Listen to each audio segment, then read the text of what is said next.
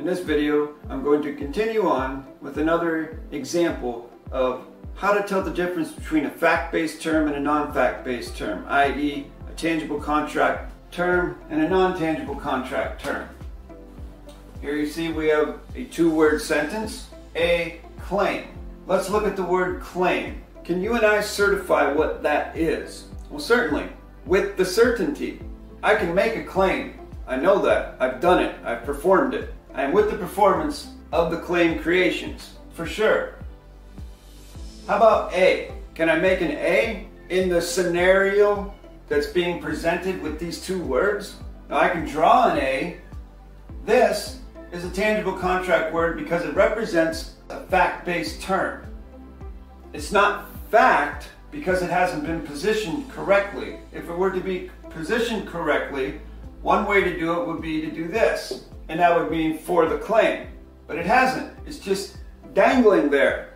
This A, we don't have a tangible contract with A. It's just a movement in our minds, a thought, a concept, a theory. Therefore, it is an adverb, and it's modifying this tangible contract word claim into a verb of thinking. Now the verb of thinking is a claim of what? There's nothing there, so therefore it is a dangling participle verb. It's a verb that's dangling there with no closure. Now, you could make a correct sentence structure.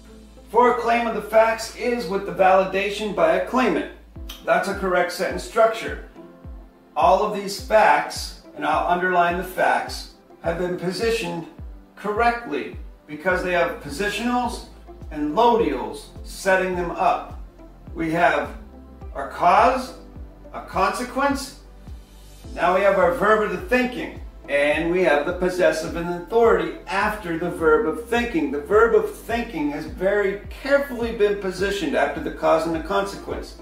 Because remember, the first video in this series, you have to have two facts in order to start a claim, a correct sentence structure claim, and be able to draw the straight geometric level plane line of the thought, of the cogitation. So you have for a claim of the facts.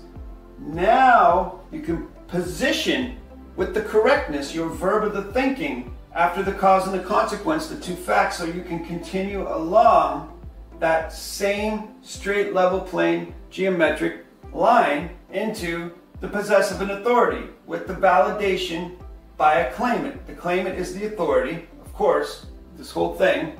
Validation is what you must possess in order to make a claim of the facts.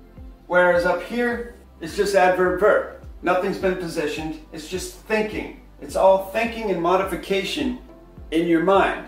Whereas down here, everything is correct and it's been positioned with the correctness to make a claim of the facts with the correct sentence structure, communication, parse, syntax, grammar, knowledge, performance.